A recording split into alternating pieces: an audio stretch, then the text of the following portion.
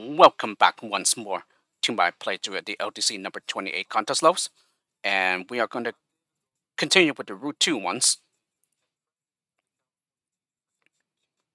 So we start off with Route 2-1, In Circles by Apjjm, or APJ for short. And the rule set for this rule set is a depiction of an animal of our choice. And as you can see here, APJ decided to depict a snake here, and there will be another level, that has also used snakes for the animal. And yes, this level I pre-tested for APJ, pretty good one here. And like with most levels, there were some hiccups that I had, that caused some difficulties, but eventually I was able to figure this one out. And this one is actually quite deceivingly difficult, despite having a one of everything skill set. And this will especially be the case when you collect the pickups as well. Alrighty, so we have two buttons here that we need to get to in order to unlock the exit. Just want to make sure that there wasn't anything else here that might have changed during the pre-testing days. So two entrances, one at the top and one at the bottom here. Okay, so this button is very easy to get. The lemmings up here can just naturally walk to it. Okay, so first thing here is that we dig in such a way so that there's at least one pixel wall to the right of the digger. Okay, this will get the lemmings in the top entrance contained, and all the lemmings will make it on time. Before this becomes a splatfall. Long before it becomes a splatfall. Even with the lock release rate at 70. Alrighty, and then we just keep on digging until we get low enough. So at this point, we go ahead and interrupt the digger with a builder, and he also leaves a builder step past it, so that we can later use a climber/slider to get to it. So at this time, I go ahead and release a lemming inside the digger pit with a climber to the left, and I'm sorry. And then the climber also becomes a slider. And then also laser and clone. So that makes these holes here. This is important for the climber slider. So he pushes this button, which unlocks the exit. And because he is a slider, he now comes back to the right, and then he will slide down and get the fence pickup for us. The pickups were a result of back route fixing. Due to the back route I found before, they were pickups. Okay, and then he climbs up to get the platform and pickup now. So certainly the hardest part here was just figuring out how to do this part to get everyone to the exit later on. And also do it in such a way so that no one is in danger. I think before I found this, I tried to do basically some timing here. But I think no matter what you do, you will not succeed. With the platformer finishing on time before anyone gets into danger. And most importantly, also pretty hard to figure out how to rescue the lemming who pushes this button over here. And then finally I released the others with the fencer here. And this fencer keeps on going because of the builder staircase here, who will remove the pixel wall separating them from the exit. And this is also important that you let the climber climb up, because he will use his slider nature to come back towards the exit, like that. And that's it. So, I must say, quite a nice level, from APJ here. And especially nice to see another level from him after quite a while. I especially loved his Lemmings Quartet pack. And so, yes, I was pretty excited to play a level from him again. Route 2-2, The Weasel Island by Armani. Definitely another level that's pretty difficult, in my opinion.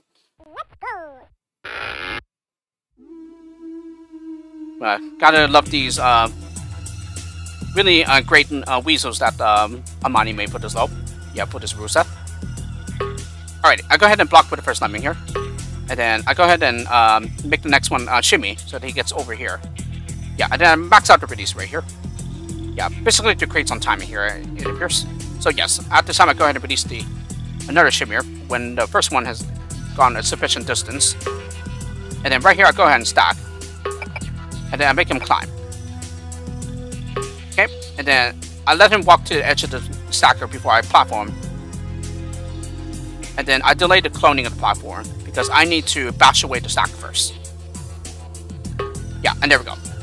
And then the basher will become a sacrifice. Yeah, one of our sacrifices. So, before I finally saw this, yeah, I kept fiddling around in this area over here to do the platforming and cloning. But the biggest problem I had here was it was very easy for the platformer to get interrupted because of the terrain. And most of the time, the platformer would not cover both gaps here. And even if it did, basically you have no way for the swimmer. Oh, I forgot to point that out. Yeah, there's also a pre-assigned swimmer here. Yeah, there was no way to get the swimmer down here. Yeah, because you blocked off the path. Yeah, with the platformer. And most of the time, the basher will also destroy part of the platformer bridge, so that the others will eventually drop down here and then into the water. But I did use a stacker here, though. Yeah, but even then, yeah, that would not solve it because then they would just fall down here and drown. But anyway, yeah, there needs to be a gap here. Yeah, so that the workers can continue towards the right and free the swimmer. Alrighty, and then we go ahead and shimmy here with both these climbers. Yeah, one of which is the clone. This one's the clone. Yeah, and then we go ahead and platform here. Yeah, and as it turns out, yeah, it wasn't really like necessary to have the this platformer, this clone platformer take the long way here. Yeah, because he does not turn around. Yeah, due to laying the final brick before hitting the terrain.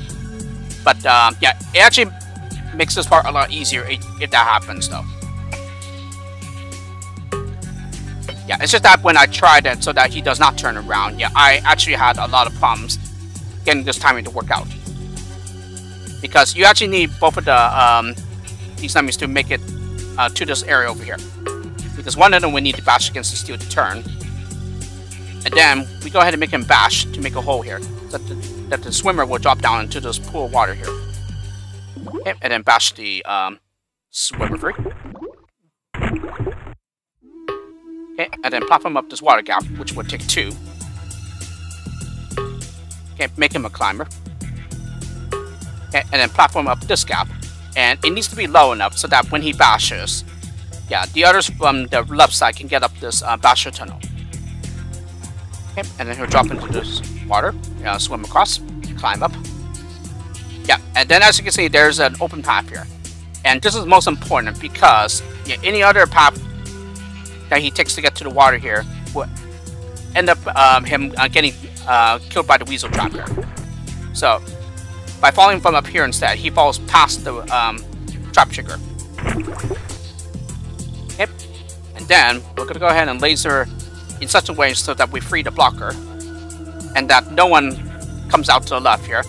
I guess this part could be made easier if I had not maxed out the release rate.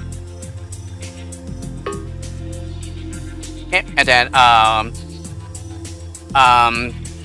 make the laser shimmy so that he gets inside the laser tunnel that he made to get back up. Okay, and then finally bash the wall before the exit.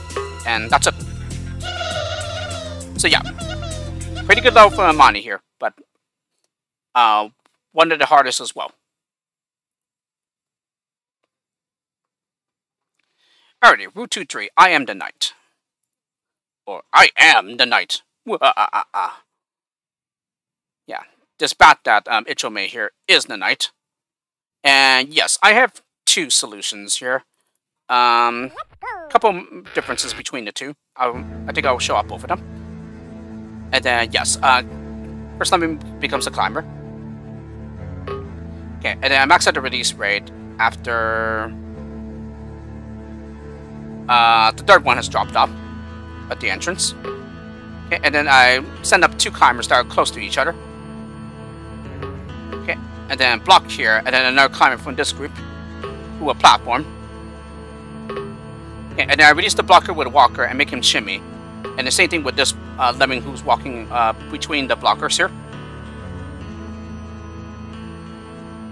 Okay, pretty precise here, but yeah, it can be done. Yeah, need to dig here so that it does not interrupt the shimmier. Yeah, and this was done in time before the shimmier could stop. Yeah, because the digger removed enough of the terrain on time. And then, yeah, I'll go ahead and release the other blocker with a walker and make him shimmy. And then this shimmier right here will bomb. Okay, and then shimmy to get up here on the bat's right wing. Okay, and then platform to get to the exit later. Alrighty, and then use the ceiling to shimmy to get on up here with the bat's I guess ears. Yeah, they're not really horns. I don't think bats have horns anyway. Okay, and then we're gonna go ahead and dig here. Yeah, in such a way so that, yeah, when the digger is low enough, he will make a hole here so that the others can walk out to the right and get to the exit. Okay, and then I interrupt the digger with a shimmier. And then finally make the others climbers. And that's it. Yeah, so, as you can see, they use this digger shaft up here, to climb, to get to the exit. Okay, so that's my first solution. Yeah, and here's another solution that I found here, which I believe just spares some of the other skills. Let's go. Alrighty, first one becomes a climber, and then I max out the release rate. Yeah, after just one lemming drops out of the entrance. Okay, and then this time I send 3 climbers. Yeah, all close to each other. The third one platforming to allow these guys to shimmy on across. Okay, release the blocker with a walker. Yeah, and then I give these walkers shimmers at different times so that there's a bit of spacing between them. Okay, first one would dig as usual. Yeah, I think this one was about the same amount of timing. Yeah, before the next shimmer would get interrupted. So it didn't make it a whole lot easier there, I don't think. Okay, and then here, go ahead and bomb. And luckily, this was done at such a time so that the other shimmer does not stop due to the removal of the terrain from the bombing. Okay, and then the rest of the solution is pretty much the same, I believe. So yes, platform here. And then, again, use the ceiling to shimmy to get on up here to dig. Yeah, and then I release the others with climbers. And then finally interrupt with a with a walker. Yeah, or a shimmier, doesn't really matter. So in this way, you can spare either a shimmier and a blocker, or a walker and a blocker. So yes, that's my second solution here. Pretty nice level here.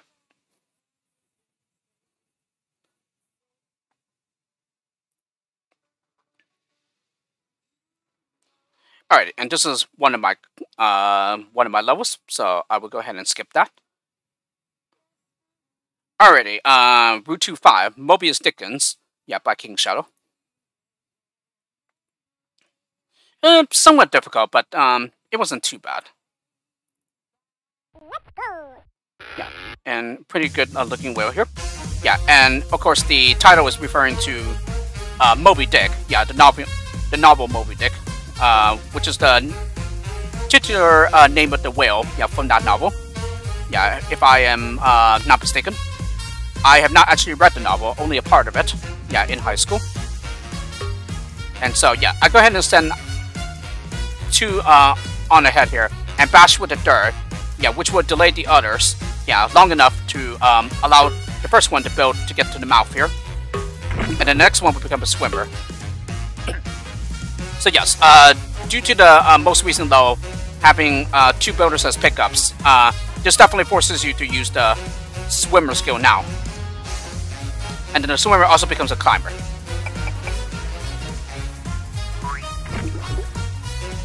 Excuse me.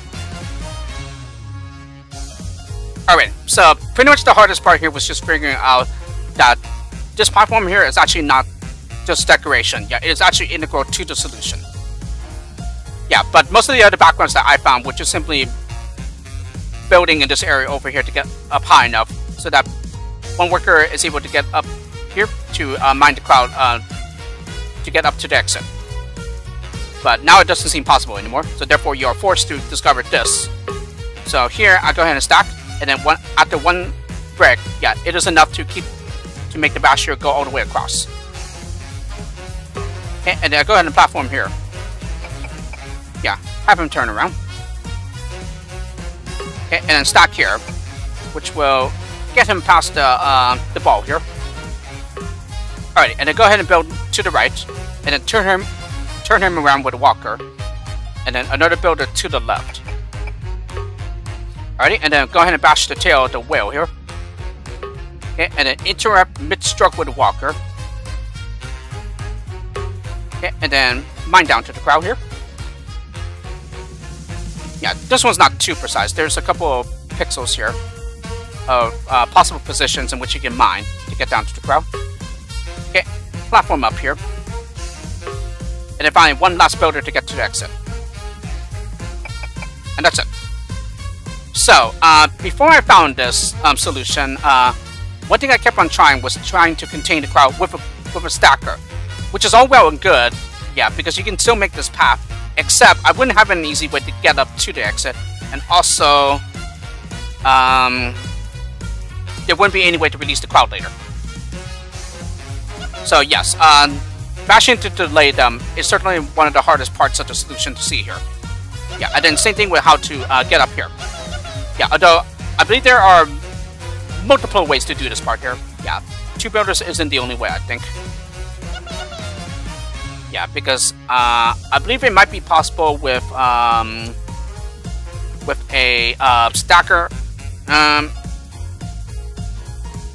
I think just a stacker and 1 builder actually. But in any case, yeah, there are variants in this area over here. Yeah, there's more than one way to do the building and platforming and stacking and whatnot.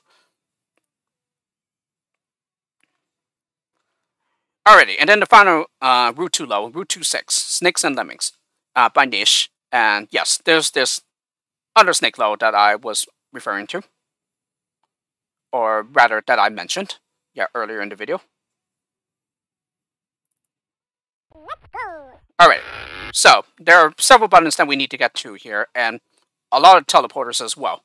Yeah, and they're all color-coded so that you know which teleporter leads to which receiver. And I don't know if these are like teleporters in the Circus L2 tile set. Yeah, or at least if there is, yeah, at least I have not seen it in action.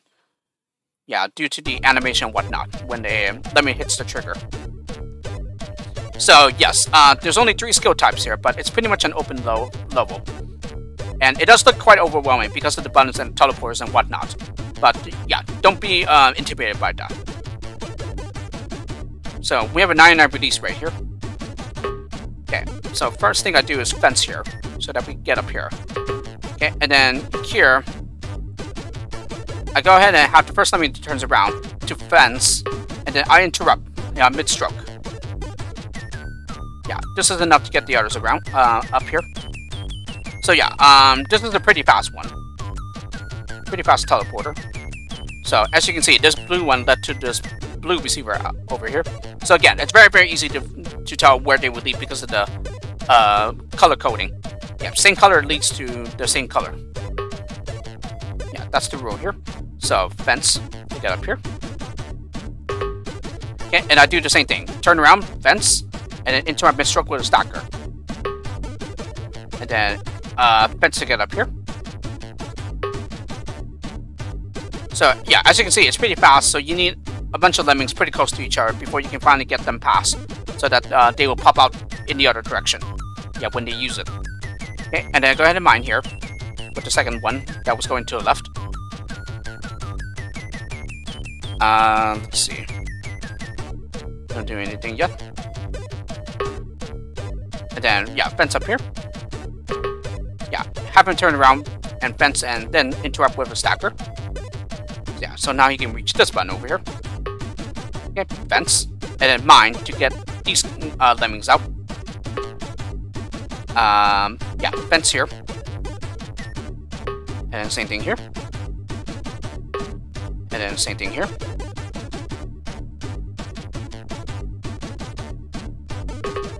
Yeah, same thing here. So I have him turn around, fence, and then interrupt mid-stroke with a stacker. Yeah, so no one got past here yet, but some of them will here.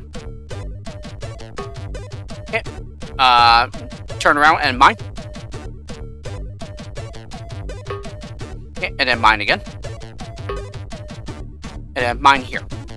So, turns out that I could have saved a miner if I had mine over here, for example. Yeah, it's a much more efficient way to get them down here. Back over here. Okay,